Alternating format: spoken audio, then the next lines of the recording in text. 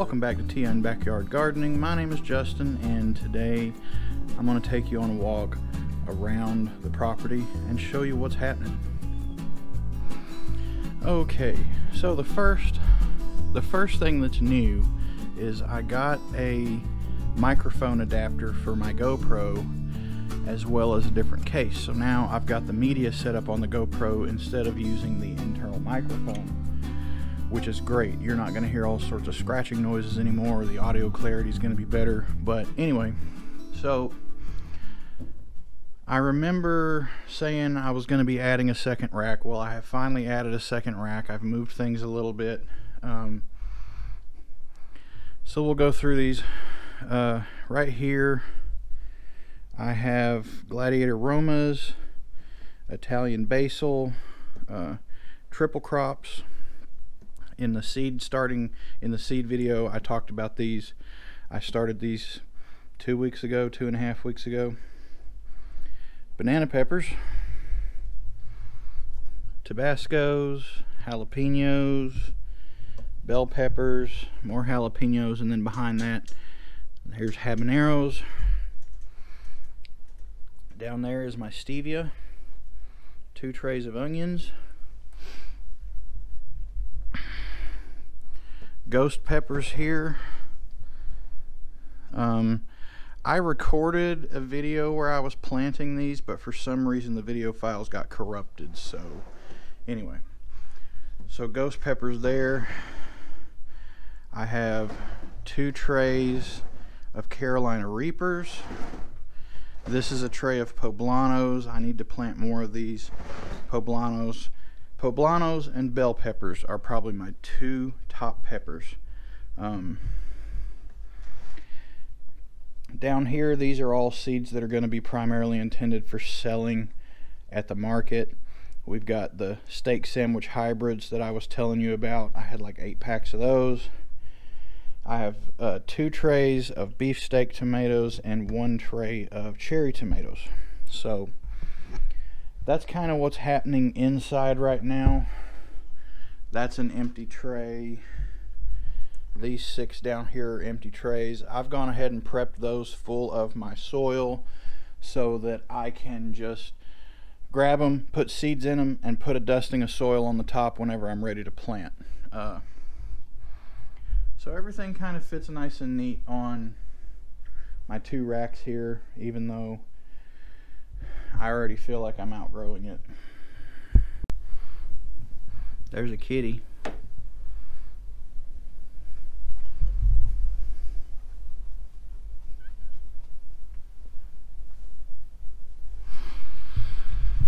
A couple more things that are inside that I'm going to have to take out. I've got some asparagus roots. I need to build a raised bed for those. I've got 2 seedless Concord vines and a raspberry bush. Now let's go ahead and go out to the front where I've got more stuff. This is stuff I don't think you guys have seen this year yet. So let's go take a look. Okay, so right down here I've got a couple of elderberry that I need to put out.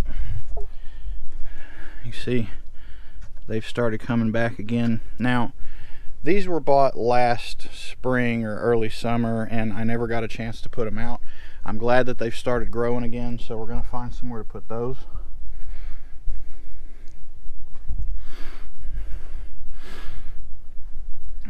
Here underneath the porch, we've been having a lot of rain lately, so I've been keeping my soil mix for planting seeds underneath the porch, which has an awning.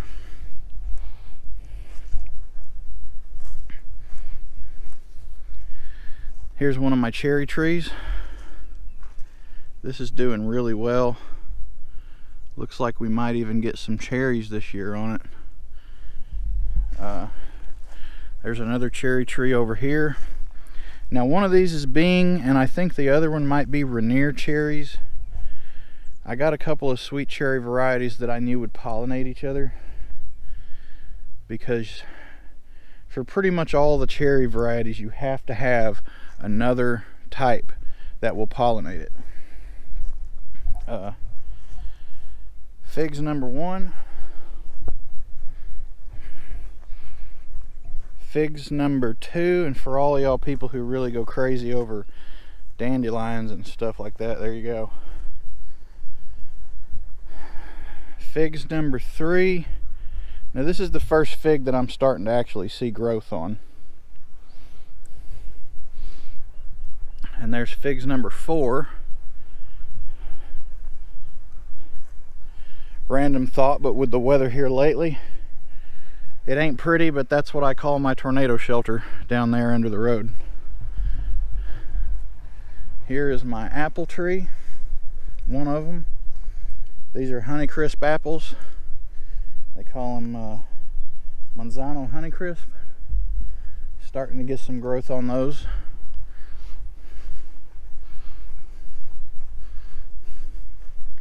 Red Delicious. And if you guys didn't know, Manzano is basically just a Spanish word for apple. So if you go into a convenience store, like a Hispanic convenience store, and you ask for Manzano, they're probably going to give you some apple juice. Blackberry bush here. We, you know, I mow this thing. I mow down around the perimeters here every year, and it just seems to keep getting stronger. I may try to take some canes for this and move them somewhere else. But they grow a lot. So, a couple more things right here on the front.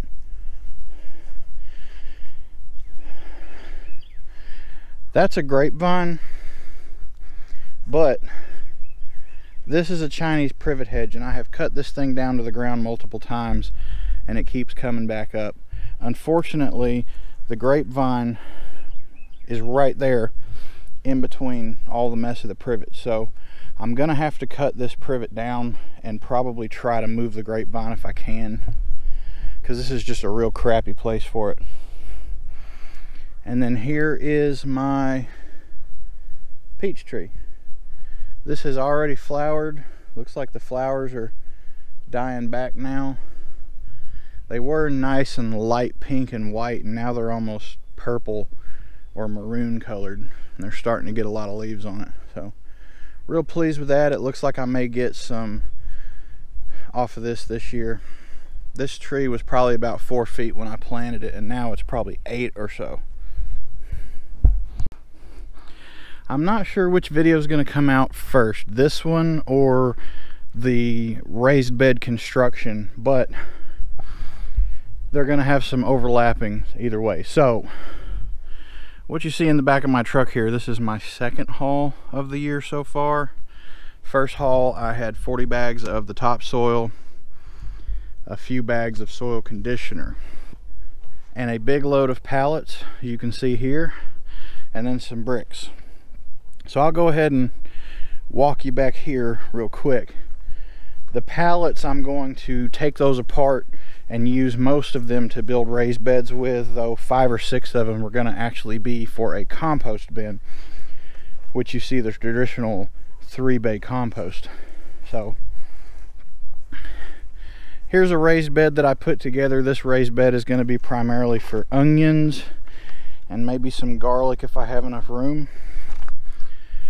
I'm letting it sit for a little bit just to see if I can't get some of that breakdown action going, because this topsoil is mainly wood based. It turns into really great dirt. It just takes a little time. Here's my alliums. These back row here, these are onions. I got a few that are popping up, but some of them aren't doing too great. I just figured I'd try those. Garlic's doing a little bit better. I've got some that are coming back up.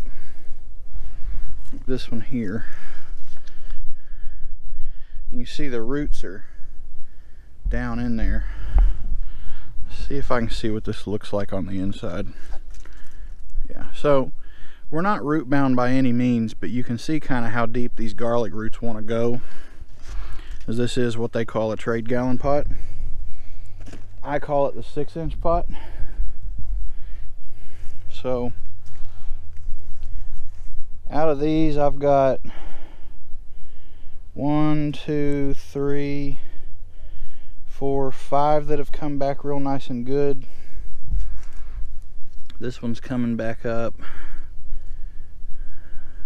There's some green in there too, so we just need to give these guys a little bit more time. They seem to be doing okay, but they've gone dormant for the winter. Over here, more garlic. So here's some of the strawberries that I had left over from last year that didn't die. I didn't take as good a care of them as I should have, but these are going to have a better home. So the holes in these bricks, I'm going to fill all those with dirt, and I'm probably going to use those for the strawberry planters. Those holes are going to be a little bit bigger than those trade gallon pots that the strawberries are in right now. And I may use some of these for flowers as well. I need to research, you know, do bees like to be around onions and whatnot, because onions only flower the second year. So let's go in through here. So the garden is a little overgrown, as you can see, but it's coming. I'm primarily working on this area right down here. Some of this stuff is really stubborn. Let's come up here. See, look at that. That stuff's grown up in a matter of 2 weeks like that. Here is the, well, it's clearly getting a little bit too hot for these because these greens are trying to go to seed. We're not even to the last frost yet, but my greens are trying to go to seed. This looks like poke salad.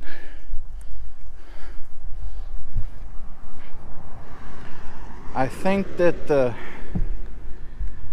crazy amount of rain that we got has almost done my peas in, so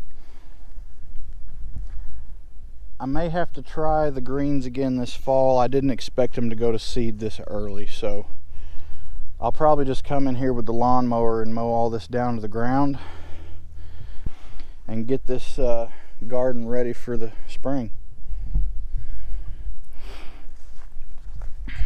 Back there you can see the frame for my hoop house. I bought plastic for it, but I don't think I'm gonna close it in this year. I'm gonna do some planning and see what I can do better with it next year. It's still full of weeds right now because I didn't cover the ground. That's my fault. Probably what I'll do is cover the ground with cardboard and then throw a bunch of mulch on it. That way I'm not putting something on it that won't degrade over time, but it'll still give me a few years of no weeds. Over here, that's my little green tractor that I was talking about in the raised bed video that didn't work. I have since then fixed it. A couple of buckets that had serrano peppers in them. Right now it looks like they've got chickweed and mess in them. That was a stevia plant, I think. Up here we've got some stuff that I bought. Uh-oh. Looks like my basils, some of these basil leaves didn't handle the cold last night too well. We're supposed to get really cool, so I'm gonna start bringing some of this stuff in. But anyway, so lemon balm here, a couple of Garrick oregano. I want to say this is, what is this? Parsley. These are Mr. Stripey tomatoes.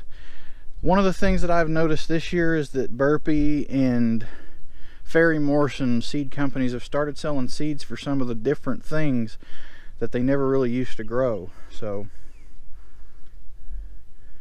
got a couple Mr. Stripey tomatoes. Here is English thyme, peppermint. I only bought one peppermint because that stuff goes like crazy. Got a couple of Italian oregano. This is sweet basil, rosemary behind that. This is my romaine lettuce you guys have probably seen already. Back behind there, now this is some Bonnie spinach that I moved out of the small cups because it was root bound like crazy, but it seems to be doing well. And there is some Brussels sprouts. I got a couple little things here. These are Brussels. I planted these like a month and a half ago. I just don't have good luck with seeds, not for brassicas anyway, so probably just do away with those trays, use them for something else. Right here we've got another thing of ever-bearing strawberries. I like getting them like this because this whole thing is $10 and you get, I think there's 7 plants in it, so like something tried to get after this one. So I'm gonna separate those strawberries into their own cups. I don't know if I'll pinch these runners off or give them a pile of dirt. Here is my, what is this, sage? Yeah, some sage that I planted from seed. Cauliflower, once again not doing well. Here is some spinach that I figured I'd just try. Once again, this is cilantro. I need to move those into bigger pots probably. Well, I don't see any roots poking out through the bottom yet, so we'll give them some more time. And here is broccoli. See, I had a whole tray, now I have one. And I don't know why they died. I just don't have luck with them. I can't get them any bigger than this. And they start doing this stupid little thing where the stem gets really tiny and then starts growing out again. So that's kind of what's going on right now. At some point in time this week, before I go back to open my shop, I need to unload the truck and get all that stuff out, stack it up, and I want to start tearing down some of those pallets. Just maybe start planting some more raised beds, because there are certain things that'll just grow better in raised beds, especially if you've got a lot of weeds around. Basically any kind of root crop. I'm thinking about doing some potato bins, like boxes where you can just pull one side off to harvest your potatoes. I think that'd be cool. You know, maybe do like 2 foot by 2 foot, you know, get some measurements on there. I'll bring you guys along when I do that. But yeah, so for those of you who are watching my videos, I really appreciate it. Gardening is one of my passions. I love doing it. I'm not very good at it sometimes, but that doesn't stop me from trying. And this is one of those few things that I have found in my life that it does not matter how many times I fail at it. I just pick up and I keep going. I keep trying again. So there's great communities out there. I've talked to some of you guys before on Facebook groups and whatnot, and I appreciate your feedback. I appreciate your friendship and all the fellowship that I get. Thanks for watching. Subscribe to the channel if you haven't already done so. Leave me a like, and I'll see you guys in the next video.